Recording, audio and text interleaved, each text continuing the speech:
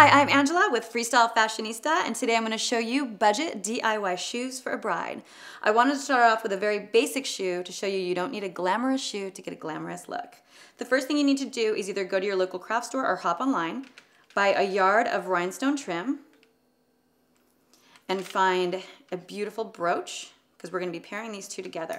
The first thing you want to do is measure the trim around your ankle, cut the trim, and then take your brooch and you are going to pin it together, and that'll create a beautiful anklet for your shoe.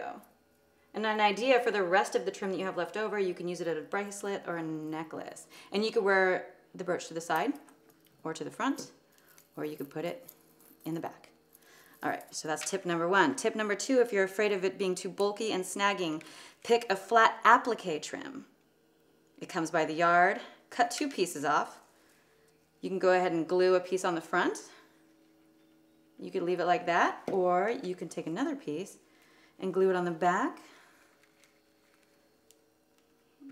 and leave it like that.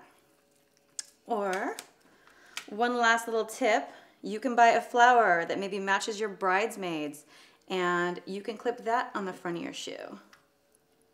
Give your shoe a little punch of color, or again, you can always clip it on the back. And that is a few tips for budget DIY shoes for a bride. Thank you so much for watching. I'm Angela with Freestyle Fashionista. Have a great day.